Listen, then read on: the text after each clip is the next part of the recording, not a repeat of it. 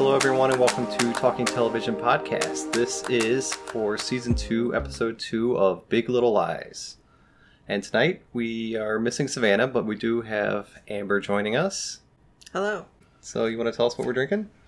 Sure, we have the Shandong from California, the Shandong Brut. It is a little bit of apple, a little bit of pear, and some citrus. And it's a dry, sparkling wine. Yeah, kind of drier, sparkling white wine.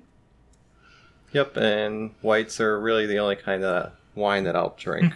None of us are really winies. Yeah. No. Winos? What do they call them? Winos. Winos? Yeah. But yeah, this one, it's a little fruity. It's not super sweet, but... Yeah, it's pleasant. It's okay. Not bad at all. So yeah, Episode 2 for Season 2. This one is called Telltale Hearts. Mm-hmm.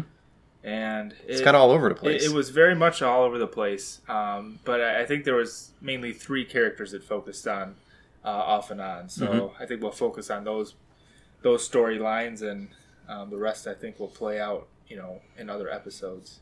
Okay. So let's start with Bonnie. Mm-hmm. She's definitely struggling, with her family.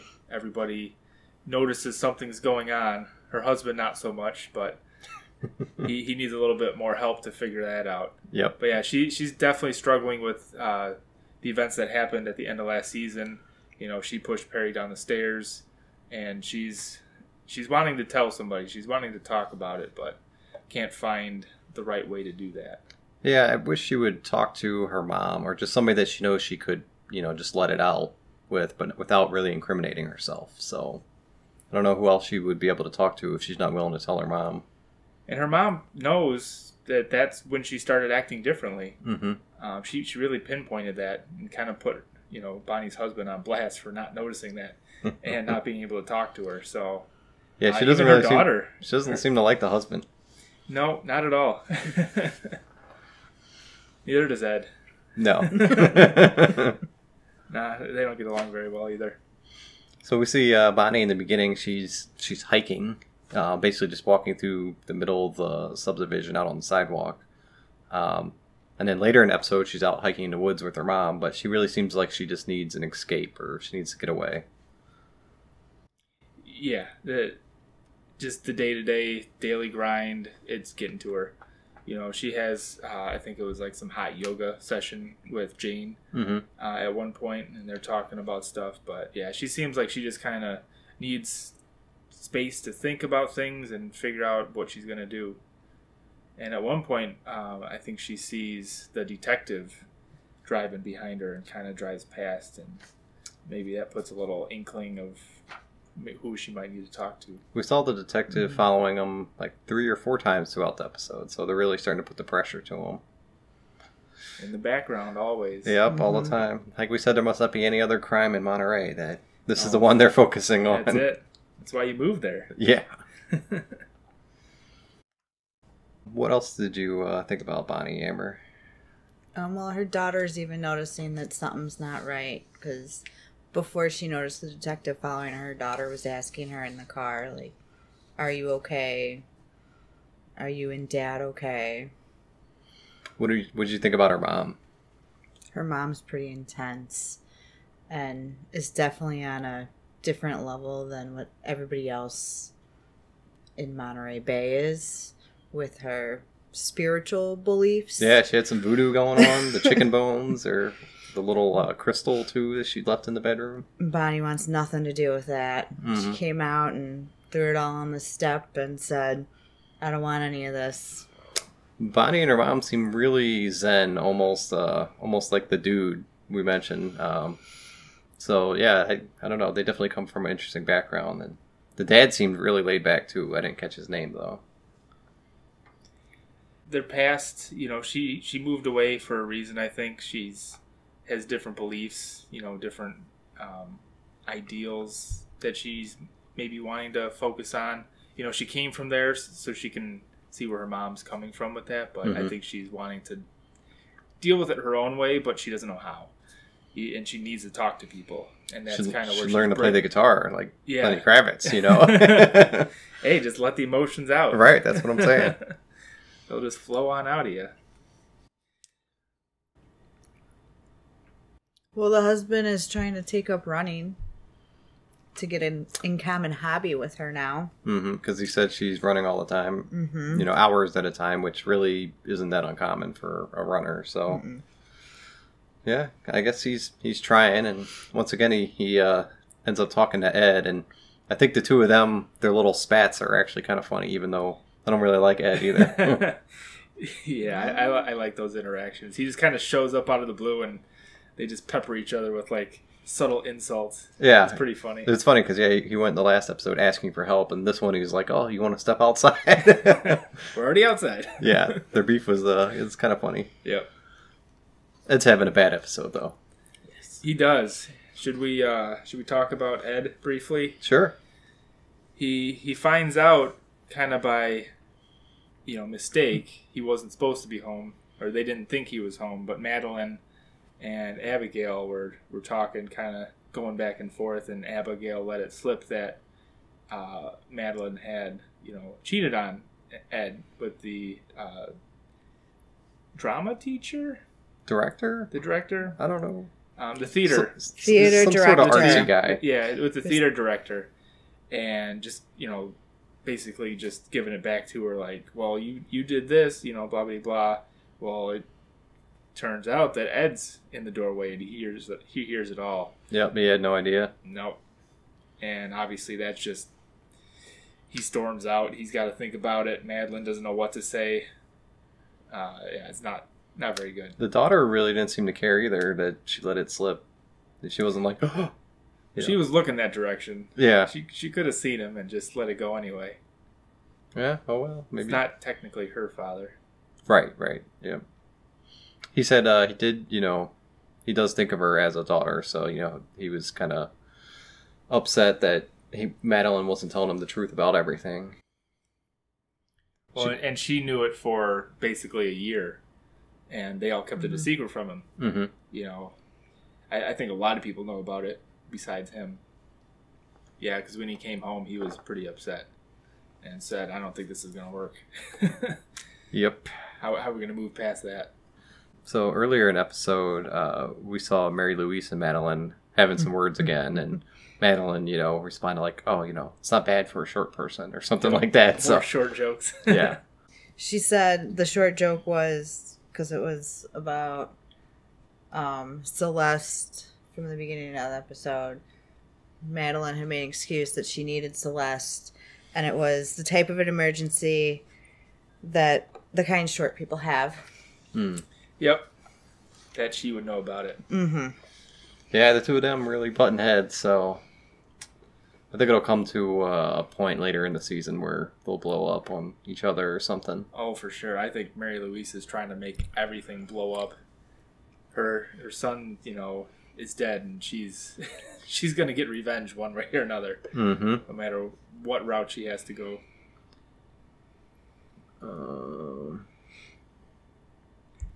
So Mary Louise also has a pretty intense episode with Celeste, and her and Celeste, are chatting for a bit, and then Celeste ends up telling her the truth about not only her being beaten, but also Perry raping Jane and having another child, and she doesn't believe her on any of this stuff at all. And she keeps, just saying, hey, if that was happening, why didn't you go to the police? She had to know. I think her mom's in denial. I think she knows something. I think she definitely does. And Celeste also made it seem like, well, it was this strange relationship we had. It was kind of back and forth. We were both to blame for it, but he took it too far and, just got way out of control. Mm-hmm. And the episode starts off, you can just tell how Celeste's mind state is. She's driving the car and she crashes, and she's not drunk, but she had taken a pill, the night before to try and sleep, and she was unconsciously driving, basically. So she's in a bad spot. She's trying to deal with all these emotions, and Mary Louise is in the background every turn, and just peppering her with questions, and just, it's a lot of tension there. Yeah, we see Celeste breaking up her kids fighting, and ends up accidentally knocking or pushing one down, And, he bumps his head, and she apologizes, but once again, it's right in front of Mary Louise, so... I don't know, is that going to give her some ammo to take the kids away, maybe? Guess we'll see. She also says that she's going to rent an apartment close by versus living in the same house. But, yeah, saying she wants to stick around for the grandkids. Mm-hmm. At this point, I guess, is that her end goal, is to get the grandkids away from Celeste? I would say so. Other than that, I don't see a reason for her trying to... get to the bottom of it, as opposed to just for her own knowledge, to know what happened.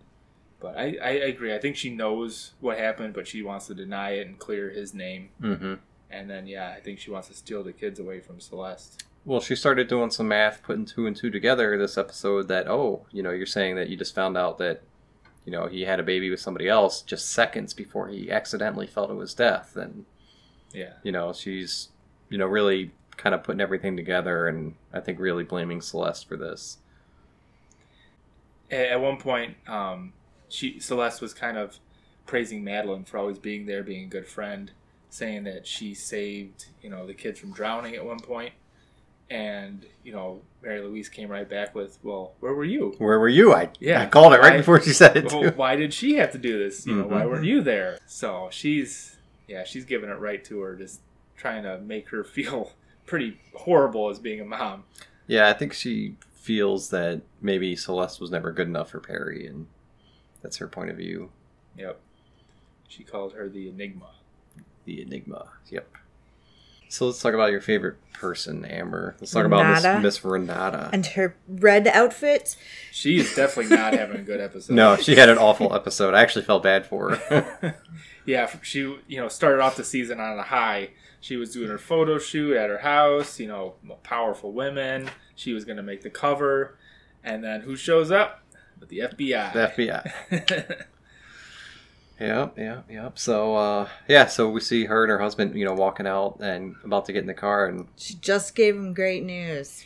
Can I just mention he loves tracksuits, by the way? He's always wearing like a fly tracksuit. He never seems like he has anything going on. He's just lounging around the house. He's got tracksuits. Stocks and stuff. I'm sure he's got people at the office doing this and that, but he's... In New York, he would be wearing a suit, but they're in California, so he just has a beard and tracksuit.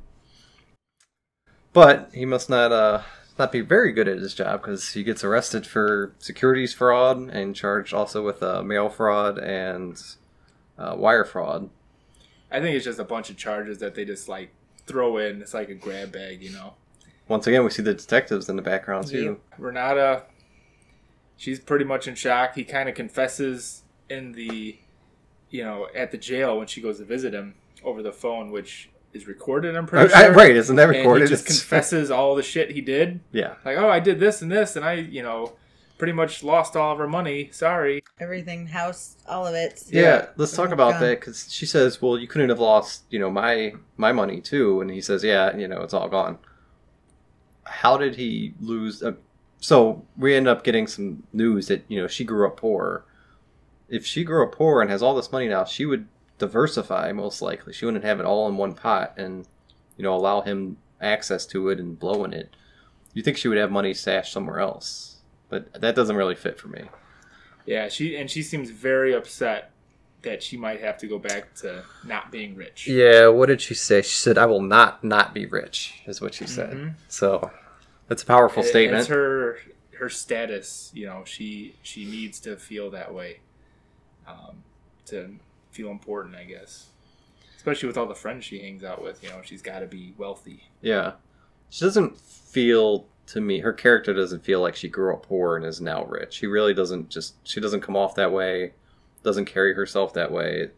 I think that's kind of a last minute thrown in, character trait. I don't think she had this the whole time, Yeah, I agree. Her character feels like she's been born into wealth and entitled. Very entitled, snobby, and how dare you try and take my money away. Mm-hmm.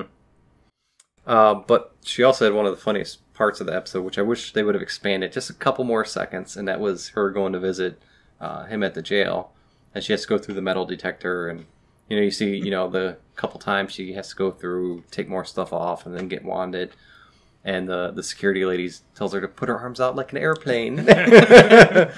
But I think you don't want too much comedy in the show, especially this episode, which is really drama heavy. But I think like a third time, trying to get through the metal detector with her like really like losing it. Oh, she would have lost it. Yeah, for sure. I think that would it would be very on key for Renata, and we didn't get that. So I was a little disappointed by that scene. Yep.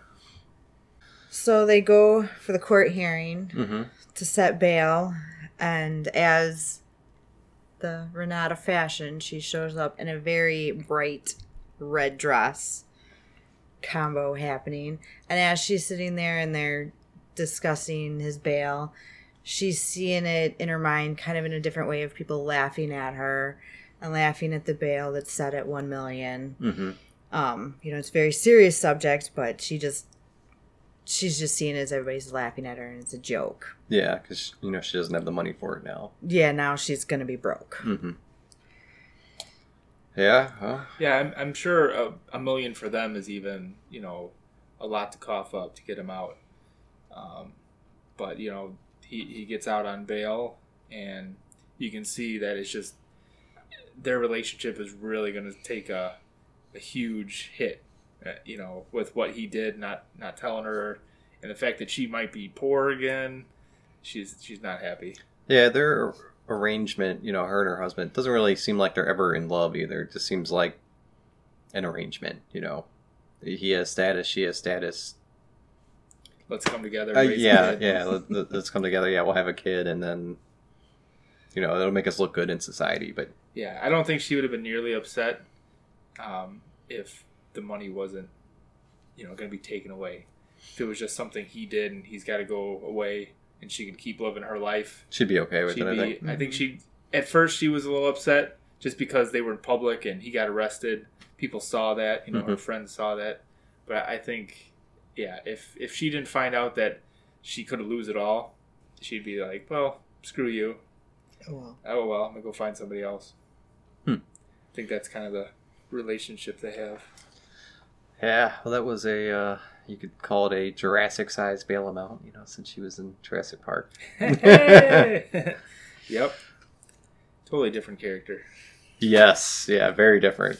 Oh, I want to talk about the cars in this episode. So we saw Celeste crash some sort of an Audi SUV, probably a Q5 or Q7. And then later in the episode, she's driving another Audi SUV. So is this one Perry's, or did she go buy another? It wasn't fixed that quickly within a day. Definitely not fixed. I think they had a second SUV and just happened to be an Audi. The same exact thing? Yeah. Because when you're rich, you get pairs of stuff. Yeah. And Audis usually only come in one color. It's silver. Yeah. And then also later, Renata, she gets her husband out of jail. And she's driving home and they start fighting. And she's driving a Tesla. And, the giant iPad screen is just completely black. So... Definitely not driving. Yeah. Car's not on. Either not driving or disconnected for some reason, but I don't know. It was an interesting choice, but I don't know. She didn't have a big, Model X, which would be the mom mobile, and I don't know. I don't know why she would be driving, a lower Tesla. Yeah. But they got to conserve their money now. Oh yes. The lower end Tesla, saving some cash. So, Jane's son, we learned that he's known that his father is Perry. He learned from Madeline's daughter because she overheard Madeline talking on the phone. Yeah, Madeline's not very subtle when she's on the phone or talking to anybody. She's no. I'm surprised there's secrets in that house at all. Mm-hmm. So he's known since August, and pretty much so has everybody else, other than Madeline knowing, or the moms knowing that they all know. Yeah, he didn't tell his mom because he said he figured she would just be lying, which is an interesting revelation by him. Yeah. She has those trustful bangs going on. I don't know why he would think that. But she ends up telling him all about the sexual assault and what pretty much would happen to her. I mean, I don't think she went into graphic detail, but she explains why, Celeste's husband has kids over there and him and kind of how it goes together. Yeah. So it's going to be really hard to talk about. Mm-hmm. But Jane ends up telling Celeste that she told Ziggy everything. And at the end of it, Celeste and the boys come over and they all kind of start bonding. Mm-hmm. To make a better situation out of something terrible. Yeah, and maybe to get away from Mary Louise a little bit, too. Yeah, that could be, too. Yeah, because she finds out as well. Mm-hmm. Yep. This episode. And she wants to know the kid's name, and she wants in on that life, you know. Exactly. Anything to hold on to, you know, Perry. Grandson. Mm-hmm. Yep. So it's good to see they're kind of bonding together over this.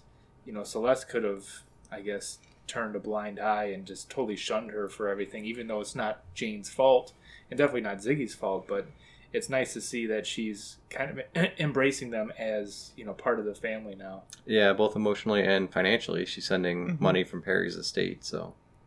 Even though it doesn't seem like Jane's quite cashing those yet, unless it's to buy Patagonia gear. Yeah, but, you know, that zoo money she's making, you know, she's living out there somehow. Yep. Giving tours at the zoo. So while the kids were all in class, the teacher was saying how the kids can all talk to him about something, if something's, you know, if they need to talk to him about anything. And all the kids are kind of staring at them, or staring at him. And it's kind of like he's trying to encourage one of them to. And so one of Celeste's kids goes, well, can we talk to you about a dead dad? Mm-hmm. He wasn't expecting that. And the look on his face was just kind of like, oh. I think he wanted to hear about, like, somebody, you know, stealing your peanut butter and jelly sandwich or something. Not a dead father. Yeah, that went from down here to up here real fast. Yep, absolutely. He was trying, though. You know, he's had a couple of rough episodes, and I don't know. I think, you know, I think that's going to be his story for the year. It's just he's going to be taking the brunt of everybody. Yeah, and he better do everything perfectly, otherwise the parents are going to then jump on him even more. Yep. So Celeste goes to a therapist. I think it was after telling Mary Louise about the abuse from Perry and her back and forth. Celeste feels like maybe she should, you know, part of her says she should have left Perry. Maybe not necessarily, because she also did some of the abuse and whatnot. And the therapist tells her to think back to a specific instance of abuse, which was after a Christmas party, like in a closet. Mm-hmm. And so she does that and then says, put one of your closest friends in that situation instead of you. So she does. She puts Madeline in it to see, like, the ramifications of it not being her. Mm-hmm. And then how does she feel? I think it was a really powerful exercise that the therapist did. did. She didn't like that at all. When she first imagined, you know, her back in that position and what happened, she still, I don't think, quite got it. Like, oh, you know, I still miss him, and I wish he was here for the kids. But then the second she saw her friend in that position getting abused, she, you know, screamed like, "No, stop!" And just, I think that maybe it was the switch that realized, like, oh, yeah, this was horrible. Mm-hmm. I should not have stuck around for this. Well, you have a natural, you know, like, protection emotion, you know, for your friends. You know, you don't want them to get hurt or injured, and with yourself, I think you can rationalize it and other things that we saw her doing. So, yeah, I think that was a smart move. I think the therapist earned her money that session. Yeah. Because that was a pretty good routine. Dr. Reisman, yeah, I think is her name. She doctored the hell out of that. Yeah, doctored it up. So now at the end of the episode, Mary Louise is at the police station talking to the detective, telling her to, you know, dig into Perry's death, that it was not an accident. He didn't slip. Like, he was pushed. Like, she needs to do her job, pretty much. Yeah. And I guess I'm curious where timeline-wise that falls. If maybe that had happened earlier and that's why the detective is being so persistent and always showing up, or if it did indeed happen, you know, after some of these other events took place. Right. So, I mean, if that's in real time and, you know, the detective's already been, you know, kind of putting the screws to him, she's really going to turn it up a lot. Right. I don't know. We all know how Mary Louise can be persistent and persuasive, so Mm-hmm. they'll listen to her. So do we think this is going to end at season 2? I don't think so. I think now that they've kind of renewed it. I agree. If They should have probably left it at a one and done, but now that they've got everybody back for, season 2, just keep it There's going. got to be at least a 3. the ratings are huge for the show. Yeah. I don't think HBO is going to really turn that down. Yeah, I think it was 8.1 million viewers for the first season, and AT&T owns them now, and they said they want quantity over quality, so I think they're going to start pumping out more seasons of this, whereas, older HBO executives might have, left it at one and done. But, I think they've done a good job so far with season 2. It's not like they rushed out, a half-assed story, but... Yeah, the plot line's definitely thickening. Yeah, this was a crazy episode. It was jumping all around. Hopefully, the next episode's calmed down a little bit.